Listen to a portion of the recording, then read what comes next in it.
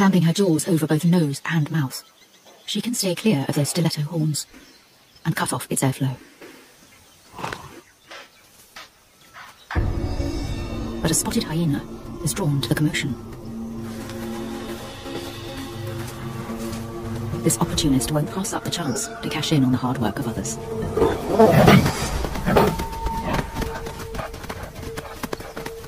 This time, one very lucky Impala gets a second chance at life.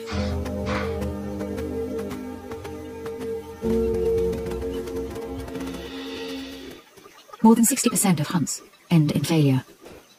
But with the perfect conditions for an ambush at this time of year, it won't be long until another opportunity comes her way.